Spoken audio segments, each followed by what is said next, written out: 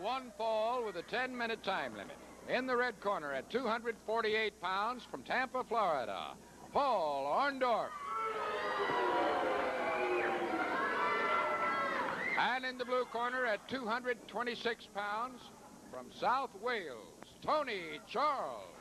And the introduction of the opening event on this week's great card for Mid-South Wrestling is Jerry Usher called for the bell.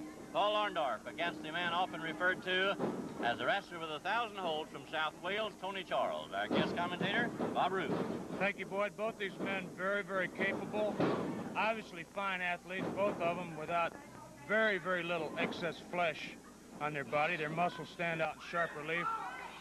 You know something, Boyd? One thing a lot of people don't know about Paul Orndorff, among all the other things that he does, he's a philanthropist. Oh, nice move there on both men's part. As I was saying, Paul Orndorff is a philanthropist. For people who don't know what that means that he donates money to a worthy cause, and he's offered $1,000 to anybody that puts Ted DiBiase out of professional wrestling, which, in my mind, is a worthy charge. And Tony Charles goes for a single-leg sweep. Paul has to be careful here because Tony is deceptive, mild-mannered, but very, very explosive. Both men with different styles. Both men are winners. And talking about a winner, you fans can be the winner in our dream match here on Mid-South Wrestling. If you'll take time to send a letter to the television station in which you're listening, Mid-South Wrestling, and they'll forward it on to us here.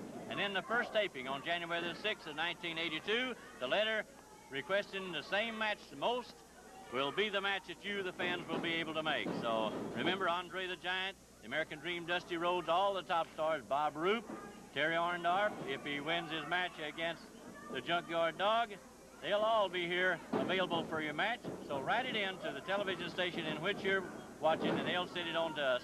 That's the dream match coming up in January. Right now, Paul Orndorff continues the attack on Tony Charles. A lot of mobility here, Boyd. A lot of moving around, countering.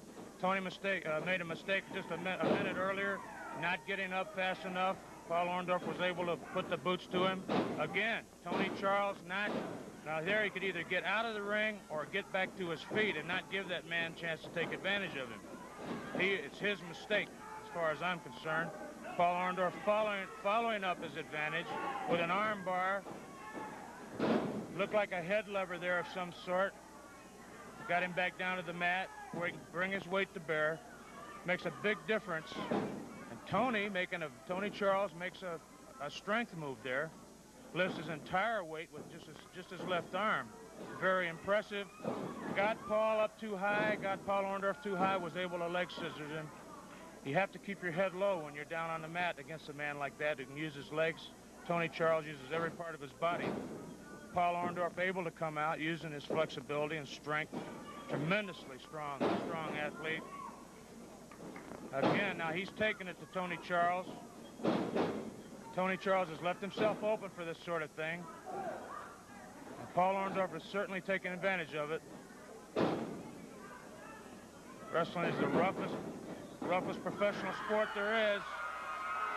And a move out just in the nick of time by Tony Charles. Maybe he deceived Paul Orndorff there, Boyd. It looks like he got him a little bit overconfident. Paul was a little bit slow following in after that turnbuckle. Beautiful move on Paul Orndorff's part. Tony Charles shows some remarkable balance. He went through the ropes there. Oh, nice move over the top with that one-foot drop kick. Paul Orndorff drops down. Tony Charles stops. Gets a 1 count. Very unusual. Now test the strength, Bob. Well, now Paul Orndorff, to me, is going to have the advantage in this situation, and he doesn't even make it a test of strength. He just fights his way out of it. Again, a little bit overconfident, a little bit too slow on the follow-up. Tony Charles out through the ropes again. This time it looks like he caught his foot. He didn't manage to land on his feet like he did last time. This time he came down across his back and his shoulders. On the far side, and Paul Orndorff reaches out and slams him face first on the ring apron. Tony Charles is making a mistake of not protecting himself here. Paul Orndorff has no choice. His object is to try to beat this man.